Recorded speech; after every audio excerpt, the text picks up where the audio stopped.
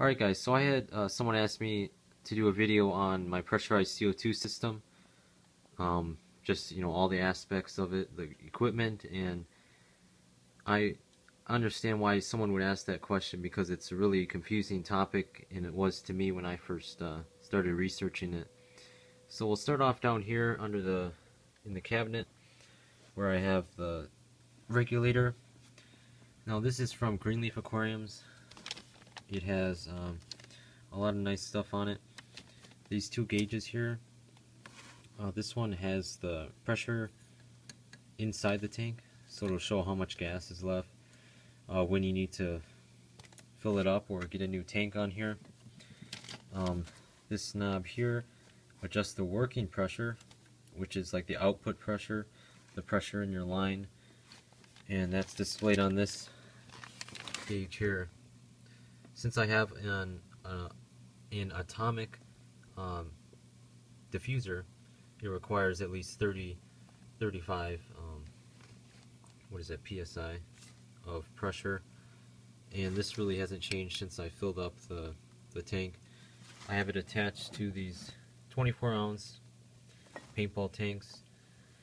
I got one at Sports Authority, two of them I got off Amazon, so I have 3 total.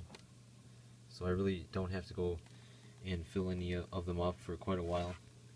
This one has lasted me almost a month already, and it hasn't gone down. At least this gauge hasn't much from what I've noticed. Built-in bubble counter right there, and that simply is gives you a visual idea of how much CO2 you're putting through the tank. And check valve, built-in check valve right here. A lot of the regulators don't come with that, so that's a nice feature. And this is a solenoid. This black area gets a little hot. It has a cord coming out of it, and I have that plugged into a timer right here. You definitely need a timer separate from your lights. So I have 2 timers, one for my lights, one for my CO2, because CO2 comes on at least an hour before the lights come on. And that's important because when the lights first come on, the plants are all competing for that CO2. And if there's low amounts of CO2, or if the CO2 starts off kind of low, and then as the day goes on it gets really high, and you have those fluctuating levels, you're going to get blackbeard algae and all sorts of other problems with your balance. So it's important to get your CO2 up to par before the lights come on. I have them come on like an hour and a half before, and I have it turn off about half an hour, 45 minutes before the lights turn off. So you don't need to be running it to the end of the light cycle. It can be turned off about like an hour before if you want. And then I don't run it at night. Some people have experimented with that, and it's really not very beneficial in any way. So it's just kind of a waste, and you risk gassing your fish, especially with the pressurized CO2, where you can get pretty high concentration of the CO2 in your water. So that's the timing aspect. We went over this. This is CO2 tubing. So it's not regular airline tubing.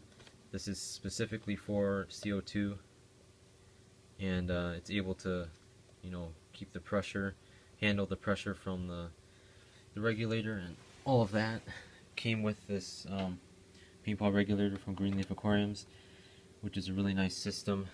Definitely recommend that. They have great customer service and all of that. Now we have the tube that continues all the way up here, and I have it positioned right underneath my power head. You can see this is the I think it's like the 55mm atomic diffuser from Greenleaf Aquariums, with the built-in check valve, which is right in this area. And we get these really small bubbles, which is really nice. and you can see most of them get pretty small before they hit the surface.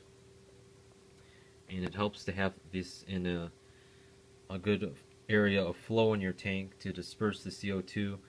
And I have it so the bubbles get knocked down even further, and it just increases the time that the bubbles are in the water, so you get a higher diffusion rate and you won't have to inject as much CO2 in the long run, which will save you money, and it's just a better way of doing it.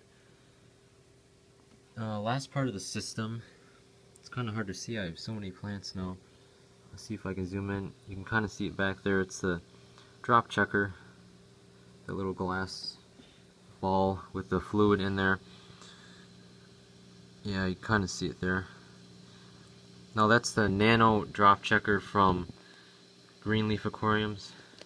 It's made by Cal Aqua Labs, which is a company that makes a lot of nice glassware. So they make all sorts of stuff for aquariums, but one of the things they make are the drop checkers, and that's an important aspect in some ways.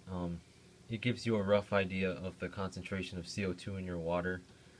It's definitely not the most accurate thing, and I don't recommend using it as the as your main guide when you're trying to dial in your CO2, because when you first get your system, that's what you're going to be wanting to. You want to dial it in as soon as possible, and really the only way is through experimentation and observation of your fish and plants. Tom Barrow always recommends that you use your fish as a guide, and turn it up as slowly and keep increasing the level of CO2, and then as you see your fish get a little more sluggish or they're gasping for air, you obviously want to turn it down, and so the fish are more comfortable, and that'll kind of tell you where the maximum level of CO2 or safe levels of CO2 is for your tank, and that's where you want to keep it at that constant level as high as possible. And usually the drop checker is going to be a couple hours behind, I think, from what your actual levels of CO2 are currently, because it takes a little while for the solution inside of that ball to turn the correct color.